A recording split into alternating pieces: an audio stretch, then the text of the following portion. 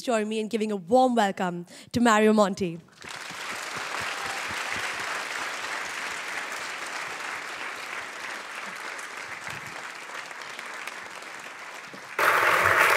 you like to try it? That's Sorry? Would you like to try speaking? Yeah, that works. That's great.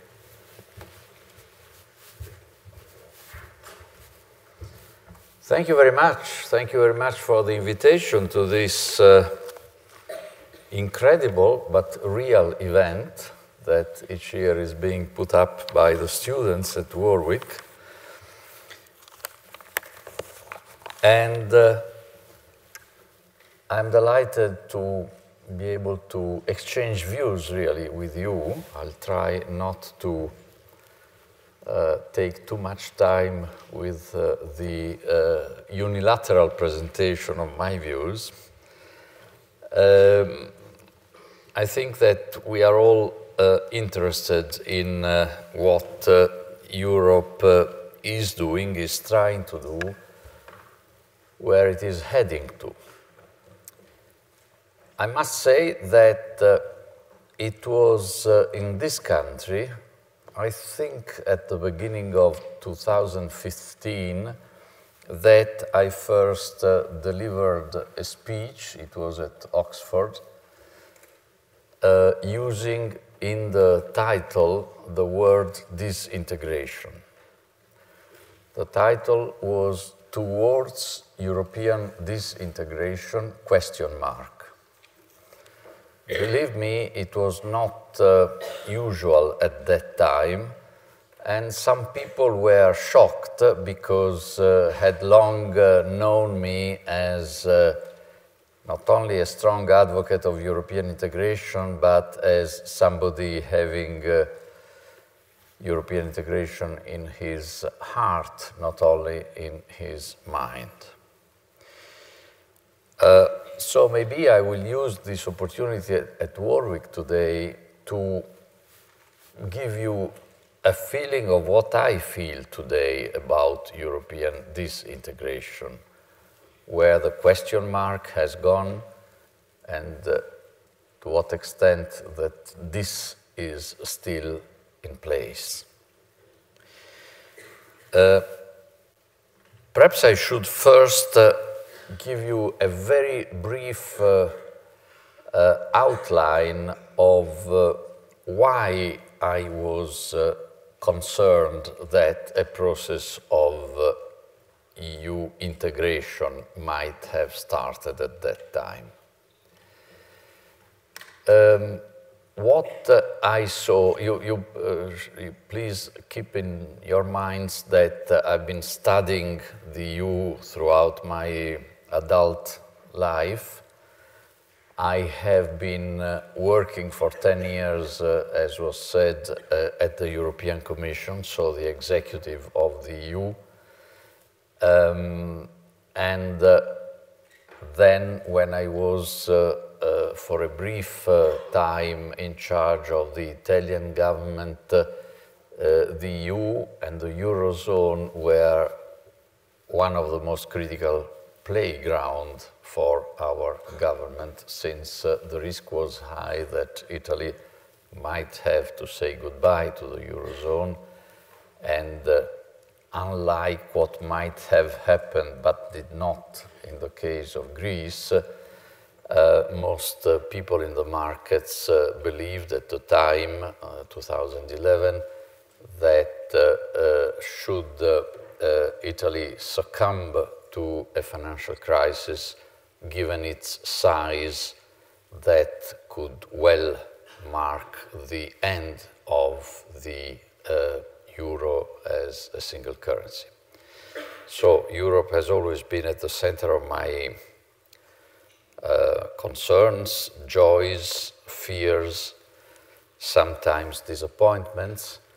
And why was I concerned in 2014, 2015 that the process of integration might change sign? Well, basically for a political reason. The Eurozone financial crisis had been overcome, yes, that was quite an achievement, and the governance of the Eurozone and in part of the whole EU had in the process been somewhat improved. But I was worried already when I was at the table of the heads of governments in the EU called, as you know, the European Council. When I was there in 2011, 2012 to represent Italy, I was already concerned by one fact, namely that there were 27 of us nominally working on those days, on those meetings, to take collectively the best possible decision in the interest of the European Union, except that most of us were politicians having in mind first and foremost their domestic political landscape, and in casting their vote, in taking their position in this collective decision-making process for the EU, what they had primarily in mind was the question, well, what I do here, how will it affect my position in the elections in 2 years' time? And if it is in 2 years, which is a long time, a secular time for a politician, how is what I'm cooperating in doing here today, how is it affecting my standing in the next public opinion poll next week? So, whereas in the more remote past, the construction of the EU had been seen by the political leadership of member states as an investment in the future, with the changes occurring in the features of domestic political life, mind you, in European countries, but not only in them, the relationship with the endeavor called EU was structurally changing. The common features to our domestic political systems were being a rapidly increasing degree of short-termism in the decision-making horizon of politicians, in the style and format of the debates. One thing was to do politics 20 or 40 years ago. Just think when Robert Schuman, on the 9th of May of 1950, the foreign minister of France, that was just 5 years after the end of the war, proclaimed in a radio statement that France was launching the idea that France and Germany and also the other willing countries should put together their industries for coal and steel, the industries that had been crucial in providing the instruments to do war to each other, put them together under a single common authority in order to build a system in which it would be even physically impossible for Germany and France to go to war, as they had acquired the unpleasant habit of doing every X years over history. And that was started, and that was achieved in the Treaty of Paris of 1951, 1 year after this pronouncement, this visionary pronouncement. Just think if under the instruments that we reasonably consider instruments of a legitimate democratic state today, well, the minimum you would have asked today, with the mindset of today, for those decisions would have been a referendum. all historians will tell you that a referendum in France and Germany 5 years after the war, with the wounds still so real, would have given a vast majority of that is a very crazy idea. So to me this is puzzling, because the greatest ever act of European integration, the one most linked to peace, the one which has proved to be the most successful, was adopted under conditions that we probably today would not consider as fulfilling the minimum standards of a democratic participation. 60 years later, we are in a system where the 140 characters of a tweet, the 10 seconds of a TV spot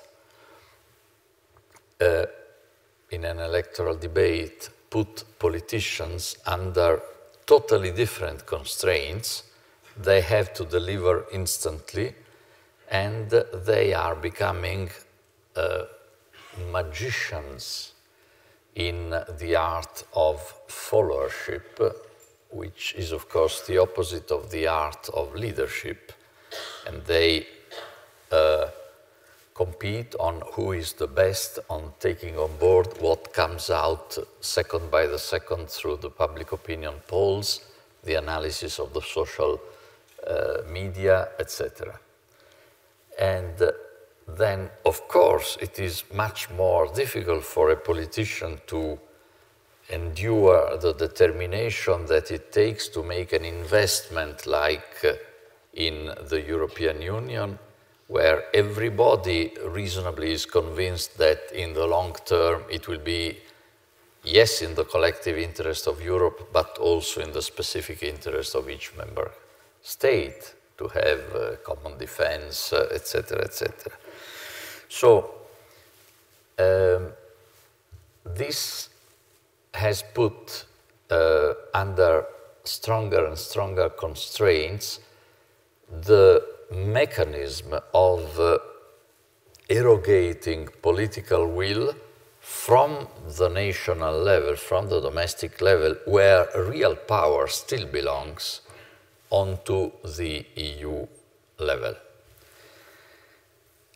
That is why when the EU has had a number of its crises, including of identity, when a referendum went the wrong way, etc., etc., and I was still working in Brussels during some of those moments, like typically one Irish referendum normally goes wrong every few years.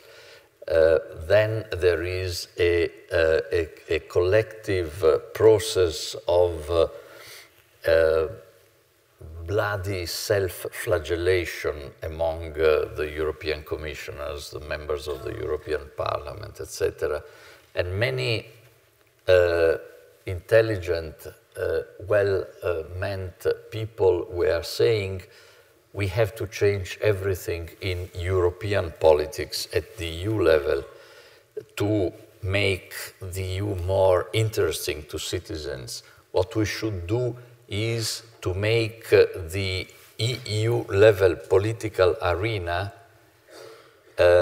much more similar to the political arena that there is in each of our countries, where, at least at that time, it was possible to say, where citizens do participate in high numbers to the elections, etc. My view was the opposite. My view was that indeed the EU was going through serious crises, but that the origin of those EU crises resided back home in all the member states, and that therefore we either would be able to gain in due course of course, a democracy. I don't want other systems of governance, but a more responsible democracy, one which is more able to look into the long term, etc. Or else we would be going to lose at the same time our democracies, because people would turn to more authoritarian regimes if democracy is not able to deliver the solutions for the long term. Currently, we are living only to the People's Republic of China, the exclusivity of caring about the long term. They have plans for 2049 in particular. I heard this from the mouth of the President of China. They have a short-term plan for 2021, because of course it will be the 100th anniversary of the creation of the Communist Party of China, and the slightly longer, not really long-term in their mindset, plan for 2049, because of course it will be, might be, the 100th anniversary of the Chinese Revolution. We are all confined to the next elections, the next poll, etc., etc. And of course, the more domestic politics are so introflected, unable to look wider in terms of space, international relations, and in terms of time, short-termism, the more this feeds nationalism and anti-integrationism. Because it's much easy. I mean, I am able in 10 seconds to tell you that if a country has many unemployed because its goods are not so competitive, let's just close our borders to foreign products. Less than 10 seconds, and apparently seductive, to explain that this may look attractive, but over history it can be shown that whenever countries closed up, then they started an economic and social and political decline, etc., etc. If you're very good, it takes 1 to 2 minutes, and you are lost in a political debate. Now, these evolutions are not just in our European countries. Just look at the features of the presidential campaign of 2016 in the US, for example. So I was really fearing that the new style of making politics at the domestic level would gradually eat up European integration that it had been creating.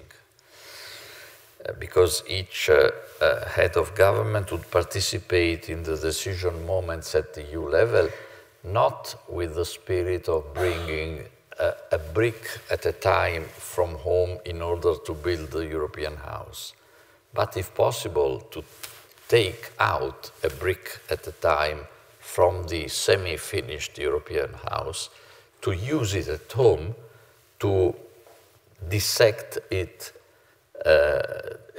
to disintegrate it so as to generate drops or grams of political consensus at home.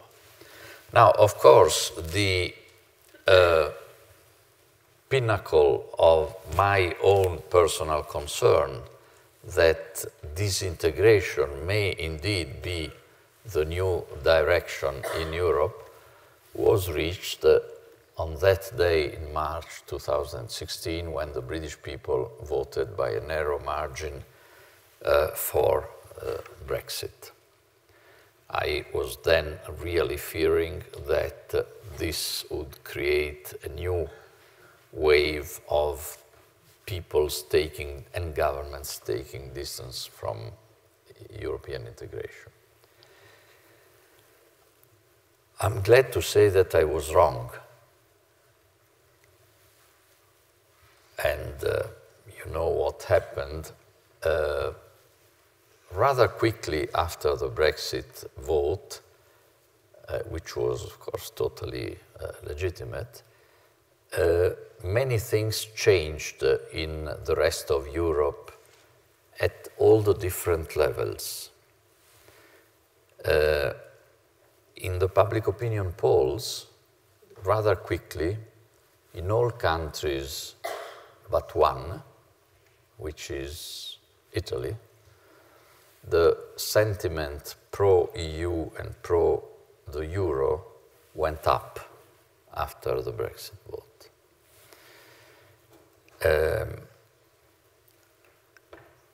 On the occasions where people did go to vote, because there were elections, starting from Spain a couple of days after the Brexit vote, the scores of the parties which were considered to be making a big result because they were anti-EU was not brilliant. There were some ups and downs. For example, in Austria, the presidential elections, and then more recently also the parliamentary elections, but not all populism in European countries is anti-EU populism, so the picture is more complex. And here, I have the impression, of course I'm no longer there, that the individual heads of governments taking part in European decision-making, after the Brexit vote, have become more responsible. Why? Because they have seen a former colleague of them, Prime Minister Cameron, having done something and having had in reward something else. It was clear to everybody that Cameron was calling the referendum, totally legitimate act, certainly not to improve the prospects of the European Union, certainly not in the national interest of the UK, not even in the general interest of the rather narrow concept, the interest of the Conservative Party in the UK, but more narrowly in the hope of strengthening his position within the Conservative Party. The others, having seen what happened to him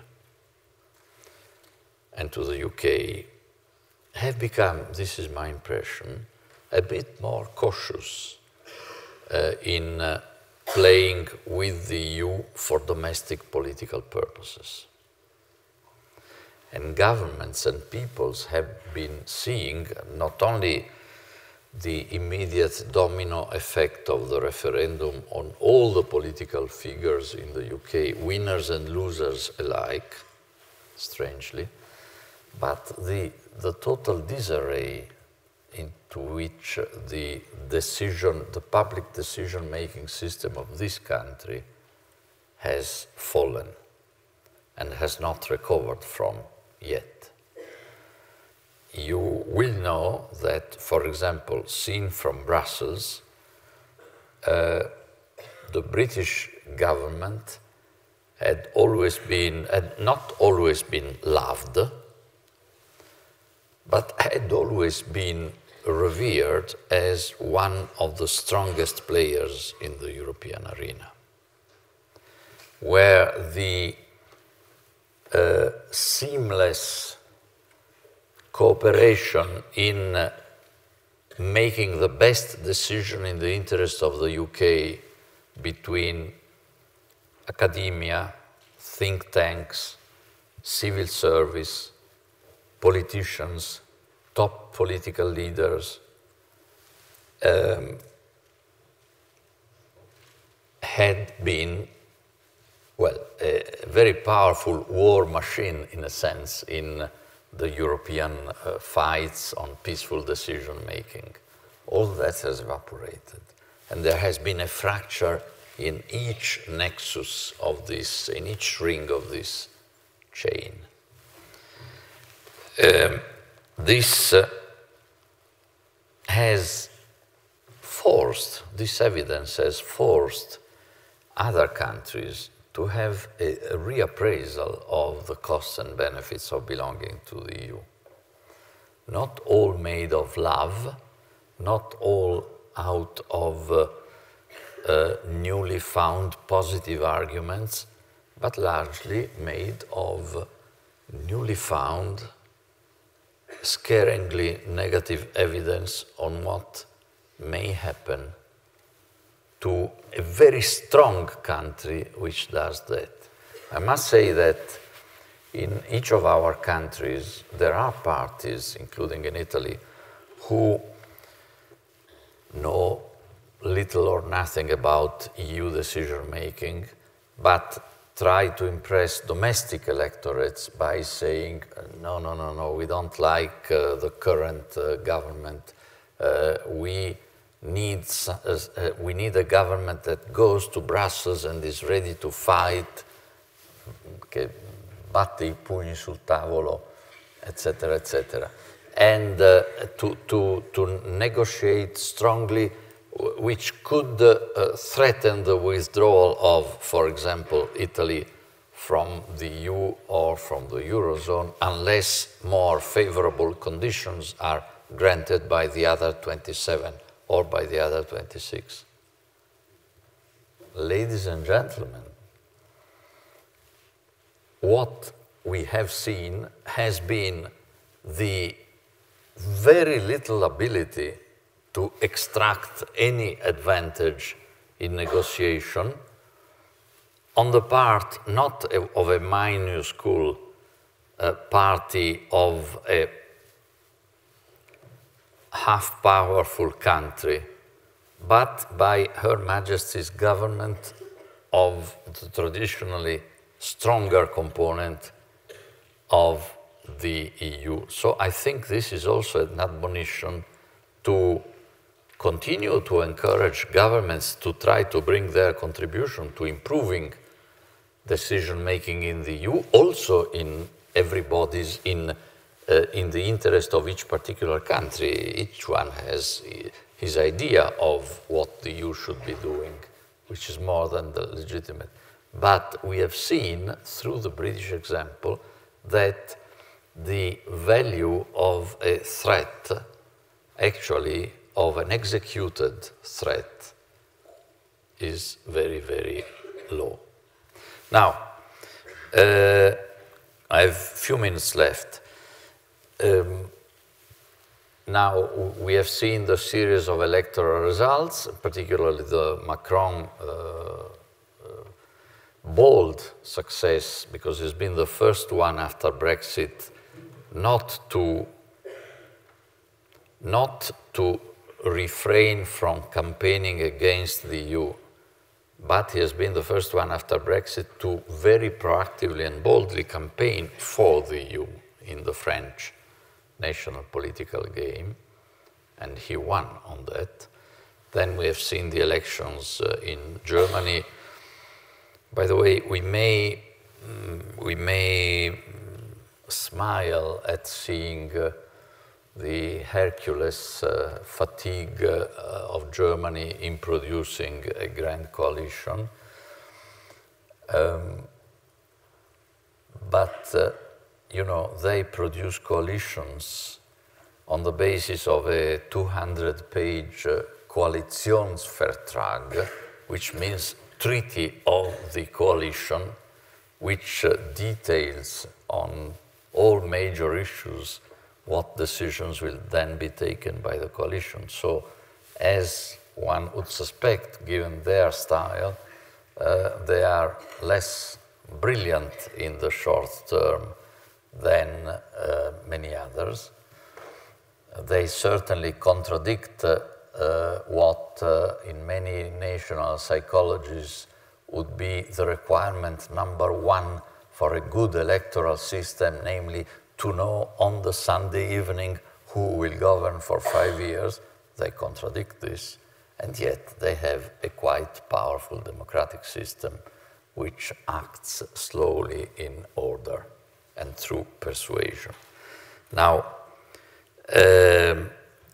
we will have soon, as some of you might know, elections in Italy on the 4th of March.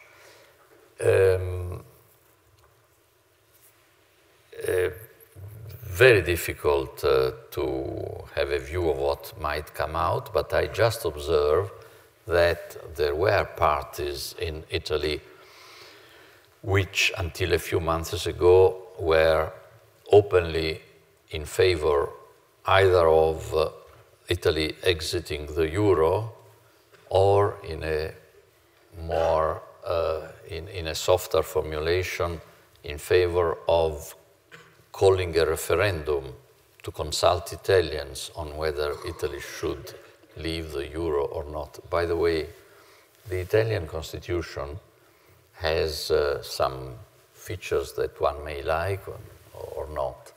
In my view, it is profoundly wise, at least in one respect. There are referenda admissible in Italy, and many have been held. But there are two fields in which the fathers of the Italian constitution in 1947 decided that there could not be referenda. One is the whole area of taxation, and the other one is the area of international treaties.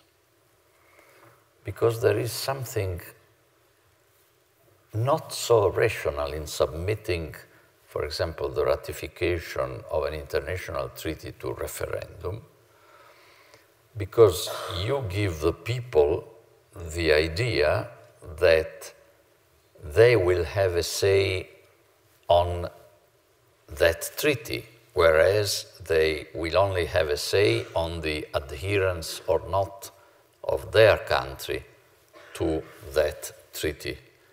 And an international treaty is, by definition, a compromise between two or more countries. So submitting it to referendum may give the impression that it is possible not to accept this, but to accept something else, which is far from clear. I'm not referring to Brexit specifically now. So, in recent months and weeks, no party anymore has a stance against the EU. Everybody likes aspects of the EU, dislikes other aspects, like it is normal, but there are no longer clear positions of wanting to leave the euro or the EU.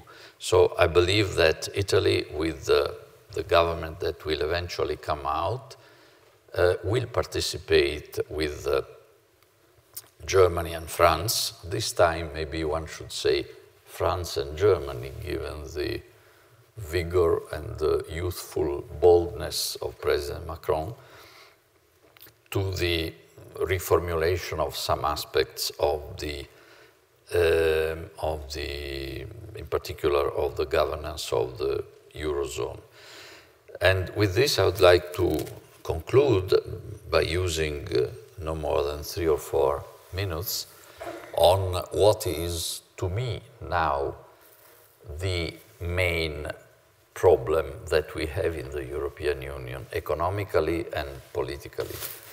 It is no longer, I believe, the threat of disintegration, also because I reluctantly have to underline again Brexit, which I believe will be a big loss for the UK and also for the EU, probably more for the UK than for the EU, but certainly is not a loss for the EU in terms of pushing to disintegration. On the contrary, among the few benefits for the EU from Brexit is, as I said, like from Mr. Trump, the de facto pushing for more cohesion and will to work together among us. The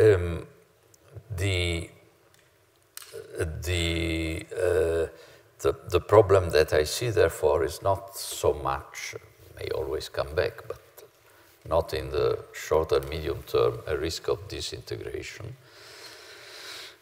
Although one should make a caveat concerning the new forms of impatience with the EU shown by some countries of Central and Eastern Europe, like Poland and Hungary. But I would say more generally, the mutual mistrust that we are experiencing in the EU now. And it is a mistrust that has been developing a lot due to the Eurozone crisis between North and South. I could speak for 2 hours on this because when I was governing Italy, much of my time was devoted to trying to overcome this mistrust. Just one anecdote, I was also finance minister for a part of that period. And I remember when I went as finance minister to the first Eurogroup meeting, where the finance ministers of the countries belonging to the EU were reunited, I introduced myself to the few of them whom I didn't know already. Among them was a nice lady, the finance minister of Austria, an affable and moderate and smiling lady, but she greeted me saying, "Nice to meet you, Prime Minister." And then she completely changed expression, raised her finger. "But you should know that Austrians are fed up of paying for Italians." And I said, "Madam Minister, I fully understand this, but could you mention to me one example of where Austrians paid for Italians?" And she said, "Yes, I know, it's not true, but they believe so." So, and Austria is a moderate north relative to other countries. So the mistrust between North and South, and now between West and East within the European Union. The mistrust, in my view, should also be, overcoming this mistrust should also, in my view, be the guiding star for improving the economic governance of the EU. We have recently seen a highly sophisticated document produced by 7 French and 7 German highly reputed economists, which should serve as an intellectual basis for Macron and Merkel to work on. It's really excellent as an economic document. To me, it does not address the fundamental problem of how to change the governance in such a way that the profound mutual mistrust could be set aside. And just in a nutshell, now if you take the Stability and Growth Pact, the North countries, Germany and others, are upset because countries in the South begins in France, have played all sorts of games with the complicity of the Commission, they would say, to apply huge doses of flexibility, in fact circumventing the 3% limit on the deficit to GDP ratio.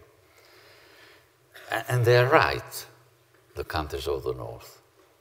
The countries of the South, on the other hand, are also right, because they point to the fact that conceptually the Stability and Growth Pact is no longer apt to capturing economic governance in today's Europe. First of all, because it does not grant a special status to government spending, yes, but government spending for productive public investments, which have an important role in the economy. So they are right, the southern countries, to condemn the Nordic countries because they are not ready to introduce this change. To me, for example, it would be neither Machiavellian nor highly sophisticated from an academic point of view, but simple, easy to explain to people, and susceptible of having this mutual disarmament of mistrusts, to say, okay, we modify the Stability Pact in order to give a clear role to public investments, but then we eliminate all these intricate forms of flexibility which are perceived in the North as nice instruments of circumvention. Sorry, I've spoken too long. I shut up, and I am here to try and answer any questions that you might have.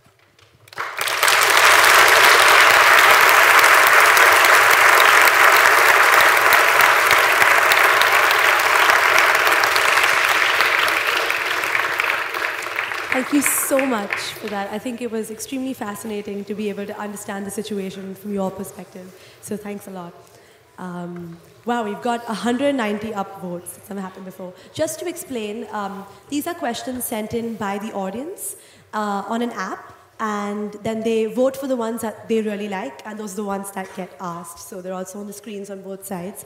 To move to the first question, do you believe that Jean-Claude Juncker's plan to extend the euro to the entire EU is economically sensible, given the different needs of certain EU countries?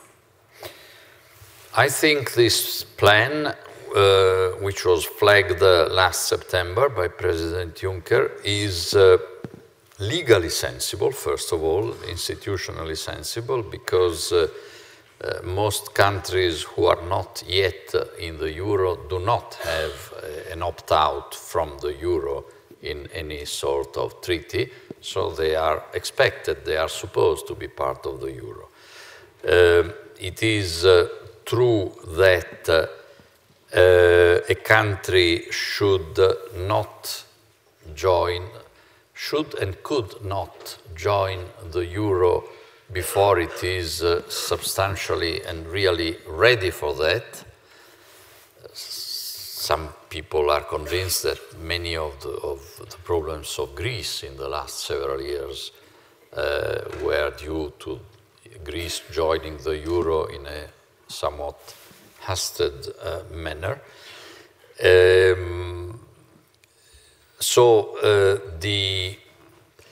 There will be a trade-off to be made, because certainly in the historical design of the EU, which one may like or not, the single currency is not just a technical element, it is the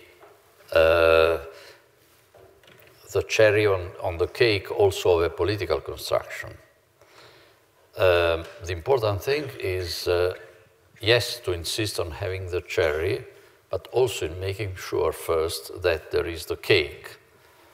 And for example, some countries that are in the euro are not so keen in complying with all the rules of the single market. The UK used to be keener on that, although it didn't love the cherry at all, as we know. Which is a contradiction to be in EMU, but to care more about the M, monetary union, than about the E, which should be the prerequisite, economic union. So, if I were the president of the Commission, I would push, like Mr. Juncker does, for this, in the awareness that, for example, the ECB, which has the responsibility then of handling the euro, is quite cool on having all countries in before they are very, very deeply tested for a long time on their ability to meet all the criteria. So I think this is one of the matters that will remain for some time in a gray zone. Thank you very much. We'll move on to our next question.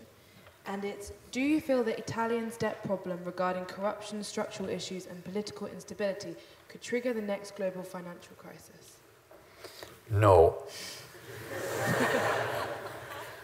A resounding no.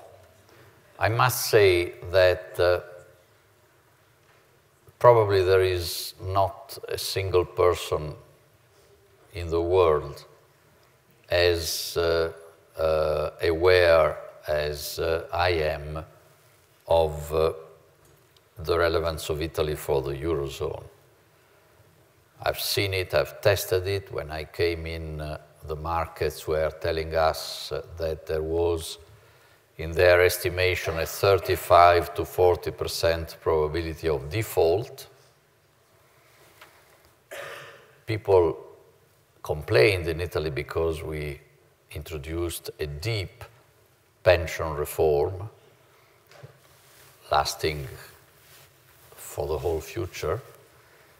But people did not realize that we might not have, at the end of November 2011, at the end of December, at the end of January, the money to pay the existing pensions. So we had first to make sure that we could pay salaries and pensions.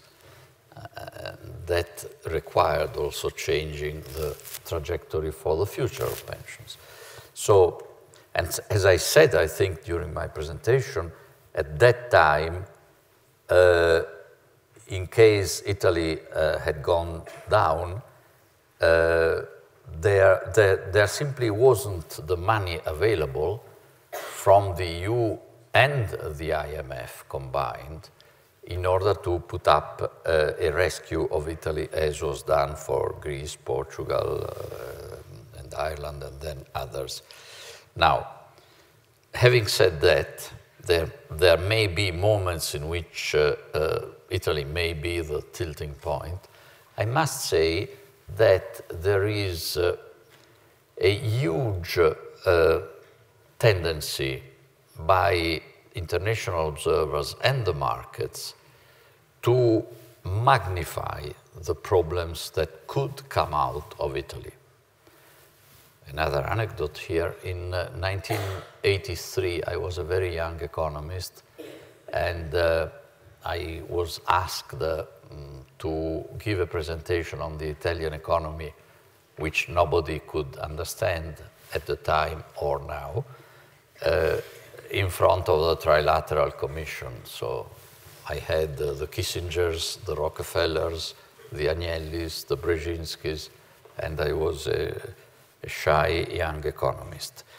I prefaced my paper, because then I was diligent. I prepared papers for presentations, not like today. And I put two quotes as a forward, one from the Wall Street Journal and one from the New York Times, 3 months apart. One was, two headlines. One was, will Italy go down the drain to Bangladesh? Question mark. The other one was, will Italy become the next strong man of Europe? Question mark. So you see the difficulty of perceiving this strange and formidable country.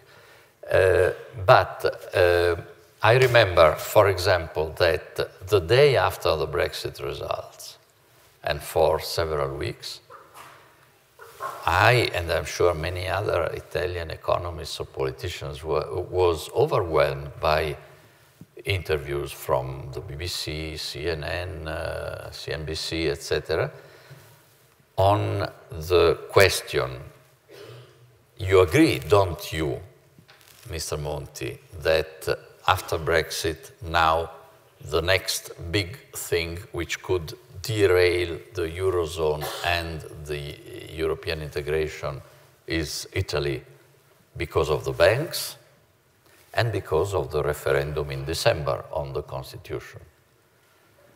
I said, no, I do not agree. In my view, the Italian banks have some problems, not greater than the average of banking systems in other countries. and the constitutional referendum, on which I had at the time a view which I considered to be a minority view because I voted no. Then it turned out that many people voted no, but as expected, that did not produce any little bip in the financial markets, not at all. So I mention this because I think that the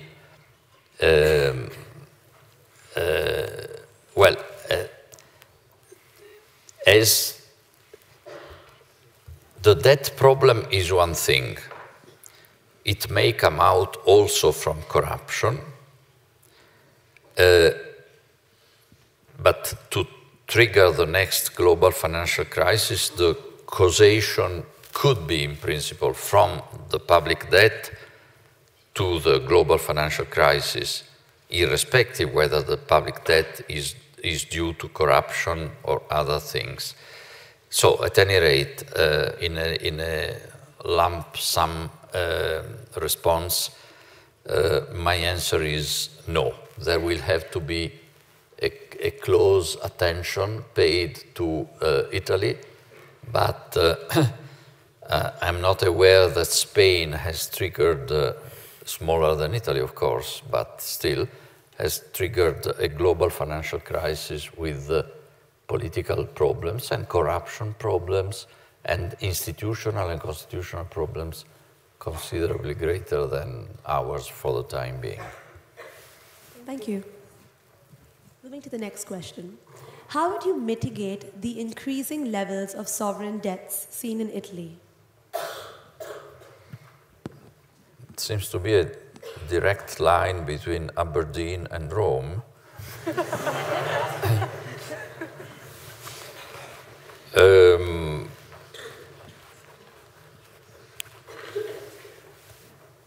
This is indeed a serious problem. We have a debt, not annual deficit. The annual deficit of Italy, let me also give some glimpse of sunshine. Italy had that huge financial difficulty in 2011. It is Italy, the only country in the whole of Southern Europe which came out of that financial crisis without asking, with all due respect to the Austrian lady, without asking a single euro to anybody abroad, and without having a troika in Rome. It is true that many Italians hate me and call me troika, as I was a prime minister embodying all the evils of the troika, but those countries which have had the troika knows perfectly well what it is.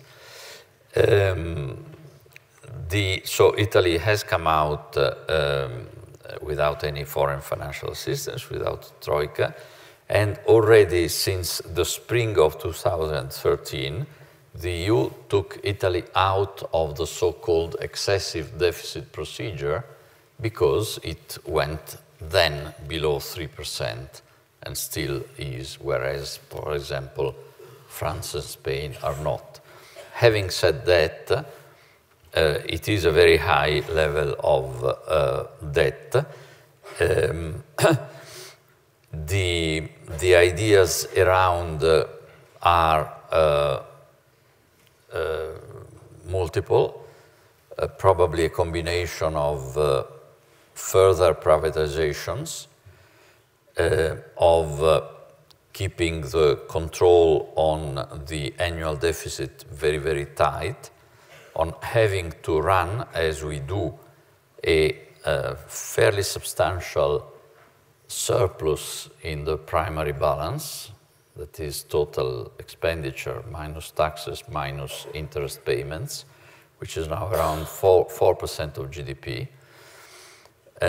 Some would say, I'm not pronouncing here, Some would say introduce a wealth tax, because we have at the same time a huge wealth in the private sector and a huge debt in the public sector. So there are various ways of tackling the problem, which is a problem. And now, the next time that I have either an alarm or a bright idea on Italy's debt, I know where to call. Thank you. I think we've got time for one more question. Okay. Do you think it's feasible that we could see a United States of Europe in the near future with a completely socially and politically integrated EU? No. This is Edinburgh now, not Aberdeen. No, I wish to the senders of these very clever questions that we might hopefully see much, maybe to their disappointment, a continuing United Kingdom, but not the United States of Europe. Am I all of a sudden going back to the fear of disintegration? Am I a non-lover of European integration? No, but I believe that we probably will never get to the United States of Europe in the sense of what they have in the US, in the USA. But I think that that doesn't really matter so much. To me, to paraphrase the words, to me, Europe is not a state, is a flux, something that changes. And provided the EU moves towards being more similar to the United States of America, that's good. And I would like to conclude here. You remember the famous Henry Kissinger's sentence on who should the US president call if he wants to speak with Europe, which telephone number? There's no, he probably was referring to American presidents who might ever have thought of calling Europe. Then the problem of the number was the one. Well, there are areas where the EU is more advanced than the US. For example, in an area where I loved to work, competition policy in Brussels, where now the very prestigious European Competition Commissioner is Margrethe Vestager. There, in competition, we do not need to become the United States of Europe because we are more advanced than the United States of America. They have, when we took a decision on the Microsoft case in 2004, imposing a fine, but above all, forcing Microsoft to change aspects of its business model, we took a decision from Brussels for the then 27 member states. In the US, whenever they had a Microsoft case or other cases, it was a mosaic of inconsistent decisions because they have not one, but two competition authorities at the federal level, the Federal Trade Commission and the Justice Department. On top of that, or below that, they have 50 attorneys general in the states, also with antitrust competences. So this is interesting, don't want to exaggerate it, but it shows that in a Europe that we believe to be totally sclerotic, adverse to change, above all to change the institutions, we have achieved in the area of competition something that the Americans would like to achieve, but they are under different lobbies and are not able to. And also, you know, you remember when the Banque de France, the Bank of Italy, the Deutsche Bundesbank were more powerful than their respective governments. It was decided to set up the single currency. Those national central banks still exist, but they are, I wouldn't say branches of the ECB, but they are components of a European system of central banks. They count much less, and it has been possible to achieve this transformation in Europe. So we should not be overly optimistic, but sometimes we should be aware that the Europeans are not so refractarian, no, are not so averse to change than reluctant to change as sometimes we believe. Thank you so much. Thank you.